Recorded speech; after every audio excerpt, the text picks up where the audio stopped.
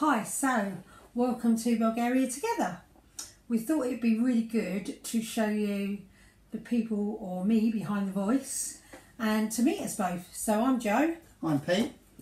And I hope you've enjoyed the episodes that we've done so far. Yeah. So this is just a chat to sort of tell you about what we're doing, why we're doing it, and I hope you find it interesting. So why are we doing it? So the reason we're doing the episodes or the YouTube channel is because a lot of people that I work with, friends and family, are asking all the time, how are you getting on, what you're doing, how's it going. So I thought it'd be great to be able to do different stages of how we're progressing in our adventure. Yeah. And we also do watch other people on YouTube. We do. Watch, I've got a list here actually. We watch Our Little Bulgarian Adventure, New Beginnings in Bulgaria, The Good Life Homestead, Nibble Touch, Our Derelict Dream Home, Alternative Living in Bulgaria, and Off Grid with the Odins, or a few. Udens. And Bournemouth to Bulgaria. Oh yeah, Bournemouth to Bulgaria. So we do watch them as well. All of them. Because, like, you know, it's really good to learn about different things of what we're doing. So why are you doing it? Because you told me to. That is quite true. Oh dear. He does what he's told. Sometimes. So we're doing it really to change our lifestyle. Lives. Yeah. In every way you can think of. Yeah. We grow our own food, produce our own electricity, clean our own water, and have a better lifestyle. Be as off-grid as we can. As we possibly can. Have a few small animals and like a small holding. We've got enough ground too, just under 7 acres. Which gives us plenty of scope. And to really just enjoy life and live life instead of life living us and passing us by. We want to be able to actually sit back and look and enjoy it instead and get out of the rat race. Well, stop and start living, as you say. That's what we need to do. Yeah. Don't we? Yeah, we do. We do. So, so this is our adventure, and we hope you're enjoying it. One thing I will say, if we can give anybody any advice to start with, is to do your research. That's the research on everything. Facebook groups, YouTubes. Talk to people. If you're going to buy a property, investigate it once, investigate it twice, and research again. And talk to the right people. Get a good translator, because you need that. Without one of them, you're lost. Yeah, and through having a good translator, you also meet other Bulgarian tradespeople as well as English people in your area, and it is really, really, really vital to get a good translator. I think, to start with, because they can help you with your your electric, your water, your Lichners or your residency cards or your D visas. We're going to information, as much information as you possibly You registering your house, you know, they are a mind of information, aren't they? Yeah, and you will find lots of problems in buying a house and everything. Nothing's very quick, we found, have we, in Bulgaria? It's a long process, but there's loads of pitfalls, and if you don't get to meet the right people, you just find it hard. So meeting the right people is essential. Yeah, we found a handyman. He's great, isn't he? Who's become a friend as well. And we've met some other English people, haven't we? They want to help. You know, everybody you meet wants to help you. So yeah, they do. There's no negatives on that part of it, but it is, you know, meeting people and they will help you. Talk to the right people. And learn the language. It's hard, it's not easy language, but, you know, just an hour a day we found, we was recommended actually from somebody off one of the Facebook groups. You Talk is really good. It's very good. Where you can actually record yourself pronouncing the Bulgarian sentences and words. It's an excellent language tool. Excuse me. So that's good, and also the Facebook groups are really worth looking at. All of them are worth joining. All the Facebook Bulgarian groups, because they recommend people, and if they're recommended, they're worth their weight in gold. Believe me, because it's quite hard out there to find people that work the way that you expect them to, like in builders that do a roof the English way and not the Bulgarian way. And being that we are English, you do have standards and you do expect things done certain ways, and obviously when you're in a different country, they're not always done that way. So by getting advice from other people that have used people, also you find it's really good. Yeah, and also you find that that way you're less likely to meet bad builders than you'll meet 99% good builders, because it's recommendations. That's on the building front, that's the only way to go. Yeah, so that's what we've found. Yeah. And we do plan on doing a lot of the renovations ourselves inside, the electrics and plumbing and decorating. I mean, if we need help, then we will get people in to do it. Yeah. We're not afraid of that, but at the same time, we want to put our stamp on our house, don't we? Yeah, well, it's a bit of a big project, as you can see, and it needs lots of work. But it's a lovely house, and it's a lovely house.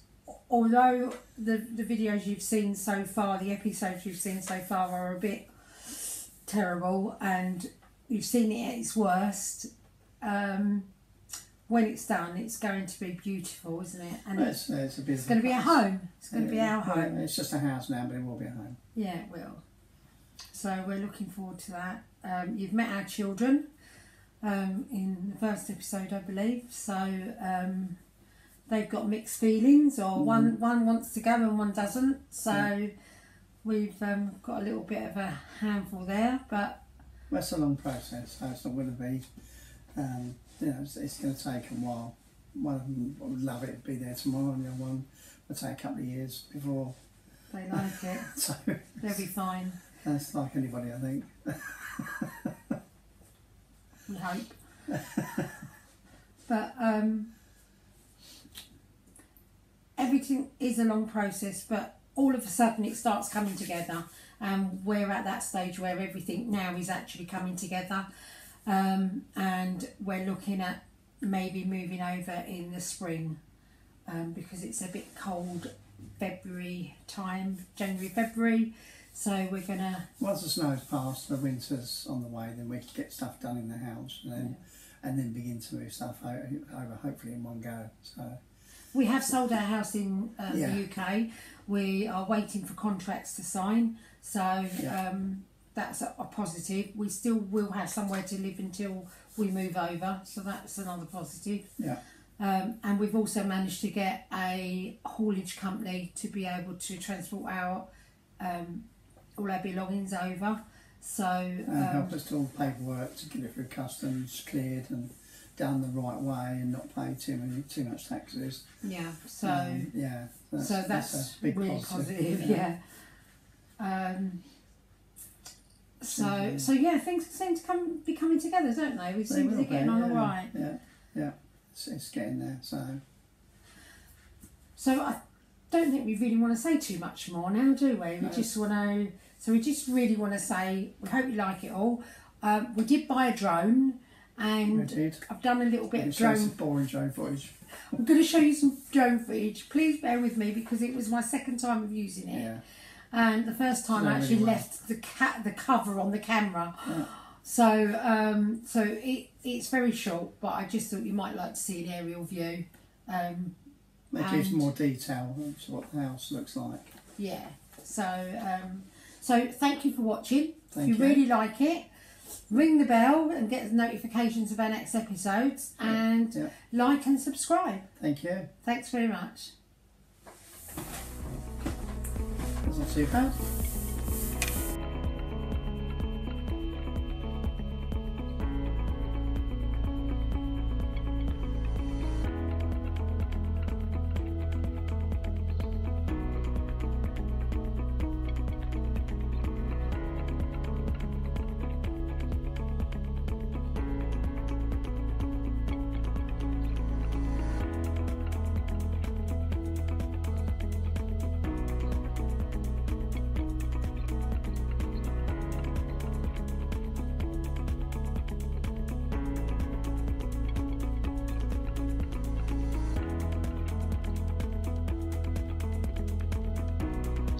So as you can see, partial roof which we plan to make into a decking area with veranda around it. It's in a bit of a mess at the moment, but we can soon clean that up, take the asbestos and tiles off, and it's just concrete underneath, and hopefully try and make that into a good use.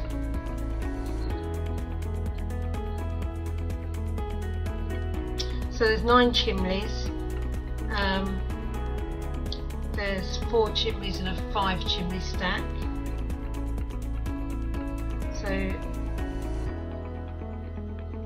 doesn't look too bad, the roof, but what I was trying to do was to get a view of the roof with the drone, because we couldn't get up there to see it ourselves. And you can see the roof of our little house, which doesn't look too bad.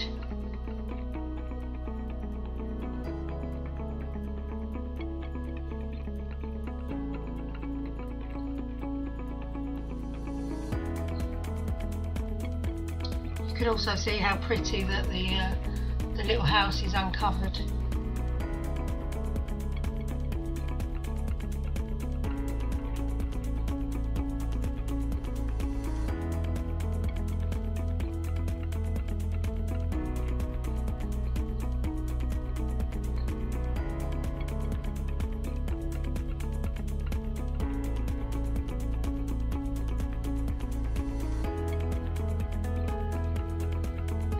And you can see it was a very sunny day when I was taking the footage. I'm sure it does show you the view. What a beautiful area that we live in, and how spectacular our view is.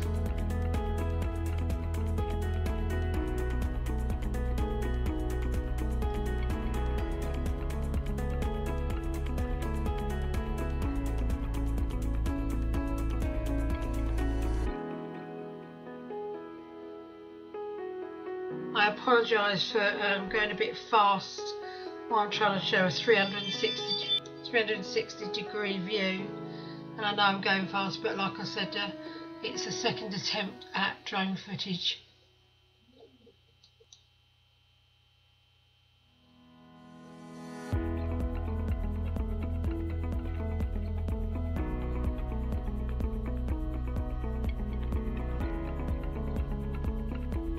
So here I'm trying to see the electric posts that will carry the electric to our house, and I think here you can just see the 2 of them that go across the river and up towards the house opposite us.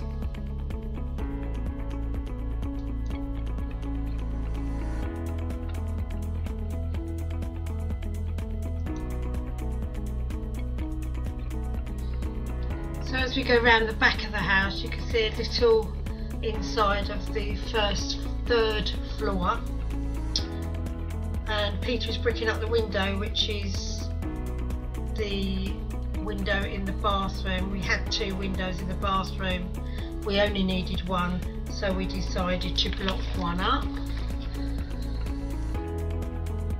The hole in the outside wall is where the previous electric meter was, and as you can see, the rubbish pile for emptying the house.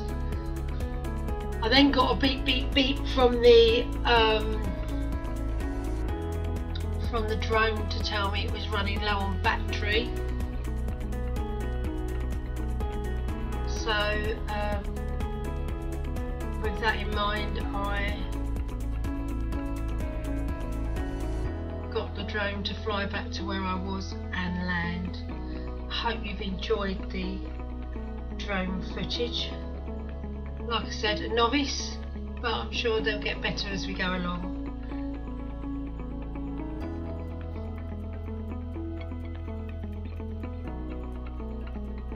So thanks very much for watching, and again, if you like and subscribe and get your notifications of when we release the next video. Thanks very much.